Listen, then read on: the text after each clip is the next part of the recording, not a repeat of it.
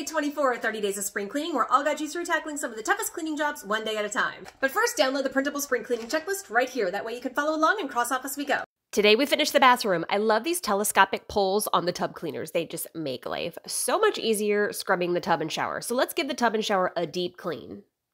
Then move on to the shower doors if you have those. Make sure you get the tracks really good. Or if you have a shower curtain, let's take that off, throw it in the wash. If you've got a liner that's plastic or vinyl, let's replace it. If you have a fabric liner, let's give that a wash as well. Be sure to get the top of the track or the hang bar. You'll be surprised what can collect up there.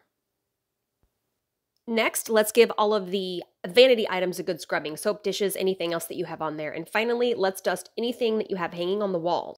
Whether that be artwork, towel rods, toilet paper holders, let's get it all good cleaning.